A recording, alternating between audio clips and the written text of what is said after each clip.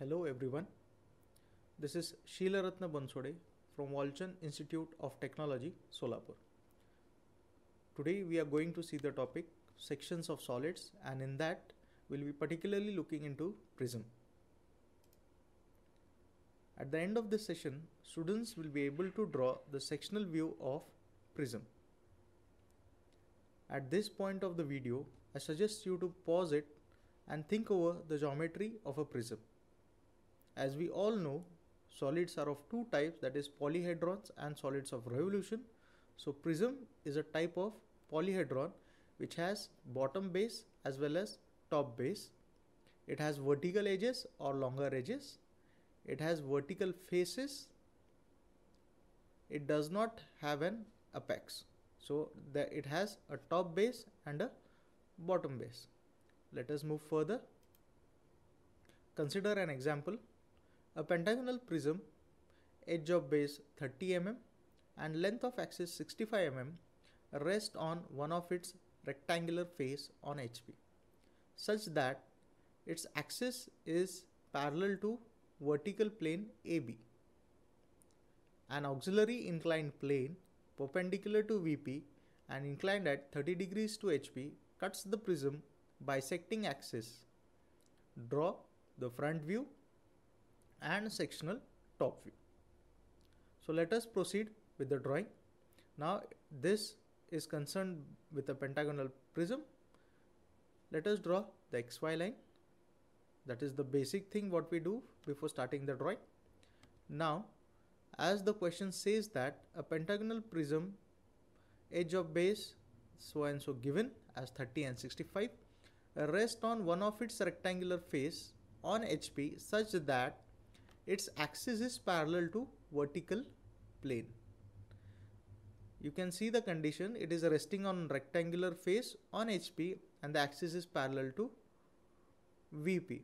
In this condition, when the prism is totally horizontal and its axis is parallel to VP, it is considered that, or it is the fact that the axis is also parallel to HP. So in this condition, the axis is parallel to both HP as well as VP, and the axis is perpendicular to the profile plane. So instead of starting with front view or top view, we start with the side view. So in the side view, we have to draw a pentagonal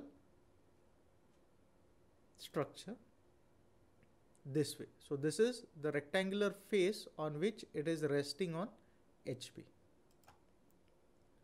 This is the pentagon of 30 mm. These are the namings. So this is the side view of a pentagonal prism which is resting on triangular face 3, 4 with axis parallel to HP as well as VP.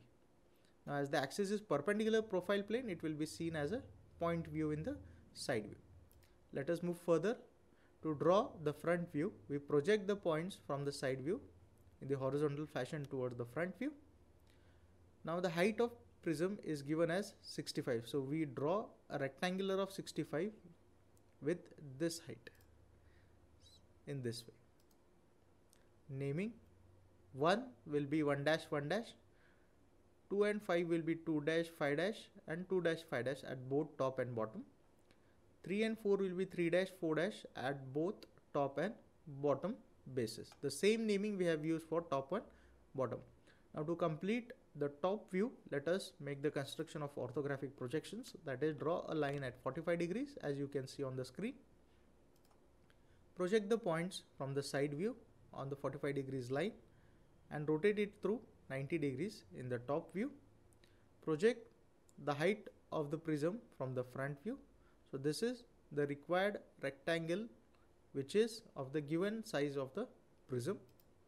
Further, the sides 3 and 4, that is 3, 3, 4, 4 will be seen dotted in the top view as they are at the bottom and the direction of observation is from the top. So they are shown as dotted. Naming, you can see 3, 3 is dotted, 4, 4 is dotted, 1 being at the top, 2 and 5 being at the sides. So this is the projection of a solid which is resting on rectangular face and axis parallel to both HP and VP. Further, an auxiliary inclined plane perpendicular to VP and inclined at 30 degrees to HP cuts the prism. When a plane is perpendicular to VP, it is seen as a line view in the front view, and inclination with HP is seen in front view. So we draw a cutting plane in this fashion. So the cutting plane is perpendicular to VP and inclined at 30 degrees to HP. Now consider the points where this cutting plane cuts the edges of the prism, that is the bottom edge, the vertical edge, and this bottom edge. So here we have two sides, 2, here we have 2 edges, and here we have 2 edges. So in all total we get 6 points where the cutting plane cuts the solids. We name them as PA, PB, PCD, PEF. Now let us project these points in the top view. Before that, we project the points in the side view to obtain the section view. Now as this part of the solid has been removed and the direction of observation is this, we project the points like PEF will be on 1, 2 and 1, 5. So 1, 2 and 1, 5. Similarly, PCD will be on 2 and 5. Similarly, A and B will be on 3, 4 and 2, 5. So 2, 3, 1 point and 4, 5, 1 point. So these are the points and this is the required cut section. Further, project the points PA, PB, PC and PD on the 45 degrees line and project it in the top view. So these are the points, that is PA will be projected through 45 degrees line and it will be projected at this, that is 2, 3. Similarly PB 4, 5, and we obtained the points, that is PC, PD, PE and PF. By joining these points we get the section view in the top view. So this is the complete projection of the solid when it is cut by a cutting plane making an angle of 30 degrees. So these are the darkening of the edges, that is remaining portion of the solid. Now let us move for the true shape of the section. As the cutting plane here is inclined, it does not give you the true shape. You can draw the true shape by the following method. Take and one more XY line, X1, Y1 parallel to the cutting plane. Project the points PA, PB, PC, PD, PE and PF perpendicular to the new X1, Y1. Now we have to transfer the distances of these particular points from the previous view. That is, the points on PA, PB will be at a distance of from XY to this PA, from XY to this PB. So you have to take the distances of points PA, PB, PC, PD, PE and PF from the top view with respect to XY. So from XY the distance of PA is plotted at this from X1, Y1. Similarly, distance of PB from XY will be taken and it will be plotted with reference to X1, Y1 on the projector of PA.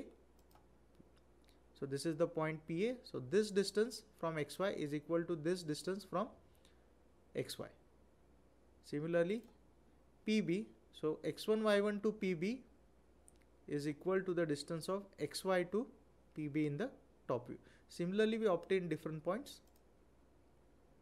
PC, that is XY to PC is equal to X1 to PC in the auxiliary view.